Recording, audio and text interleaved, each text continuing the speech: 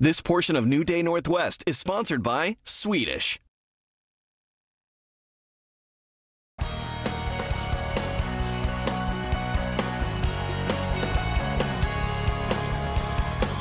Many people experience a trembling in their hands or their voice once in a while. When those tremors become more pronounced and they last longer, it can signify a more serious condition like essential tremors or Parkinson's. So how do you tell which one is affecting you and what types of treatments are available? Dr. Praveen Kamani, a board-certified neurologist from Swedish, is here to explain. Thank you for helping us with this. Thanks for having me. You know, there's a lot of confusion. Let's start with Parkinson's.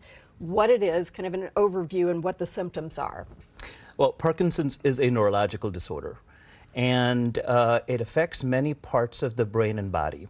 A lot of people with Parkinson's can have tremors, but a small minority may not have tremors.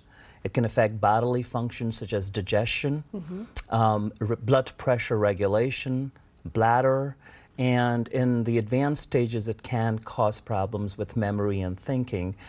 The overall problem with Parkinson's disease is a gradual decline in mobility and movement. How is it different from essential tremors? It's a great question because both diseases cause tremors. They can be often confused with each other. While Parkinson's disease causes all of these changes that I just mentioned, essential tremor causes primarily tremors in the hands, occasionally in the head, the voice, or the torso. And in very few people, as a tremor progresses, it can cause problems with balance. But overall, it does not affect any other bodily functions.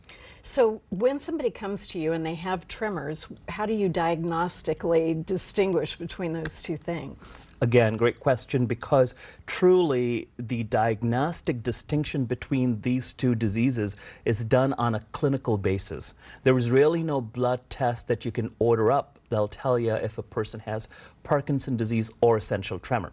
So a good history done by someone who is trained in treating essential tremor and Parkinson's disease, and a good clinical examination are prerequisites to the diagnosis. Got it. Okay, well that sounds kind of scary for the patient, right? Because they're not going to know until things progress which one it likely is. Is that correct? Not necessarily. Even in the early stages, there are some really characteristic differences between essential tremor and Parkinson's disease. In fact, it becomes a little more difficult to distinguish between the two in the more advanced stages. Oh, interesting. So at the beginning, what are the differences? Well, one of the characteristic differences is if a person with Parkinson's disease has a tremor, they shake at rest when they're not doing anything. And in essential tremor, people shake when they're trying to do something, like writing, eating, drinking. Not to say that people with Parkinson's don't have those problems, but at the outset, when you're examining the patient, the first thing you look at is the tremor present when they're quiet and sitting still, or is it only present when you're trying to do something with your hands? That is super interesting. So what is the treatment protocol? Very different for both these diseases, because what causes Parkinson's is very different from what causes essential tremor. The exact cause is being researched. In Parkinson's disease, there is a fundamental problem with the production of a chemical signal called dopamine. And dopamine is really critical for normal movement. The basic treatment, the first-line treatment for Parkinson's disease is to replenish dopamine through medications. In essential tremor, there is no such chemical signal. There are a couple drugs that are really good at treating essential tremor. About 50% of people respond to those drugs. The remaining 50% not as much. So when you first diagnose a patient and you decide what kind of treatment they're on, are there several different paths depending on their age, their gender, or is it kind of the same thing regardless? Absolutely. This is again very important, that the age and stage of the disease both need to be taken into account when devising a treatment plan for a patient. It needs to be really customized to the individual who comes into the office for treatment. There are certain drugs in Parkinson's disease that can have side effects in older individuals, so we try to avoid those drugs. And then we choose drugs that have a better side effect profile. Yeah. Does this tend to happen, either essential tremors or Parkinson's, more to women or men? In Parkinson's disease, it happens 1.5 times more in men than in women.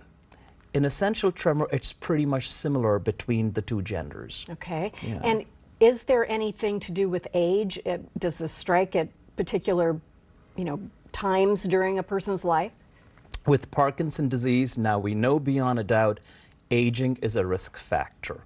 So over 60 years of age, the risk of developing Parkinson's disease really increases exponentially. With essential tremor, we now believe that it can happen either early on or much later in life, and it entirely depends on how long you've had the tremor. The severity of the tremor depends on how long you've had it for. But truly, anybody can develop essential tremor at any time. All right. So are there breakthroughs to look forward to? Is the research moving quickly? Significantly. I'm really happy to say that up until a few years ago, the treatment of Parkinson's disease and research was focused only on replenishing dopamine.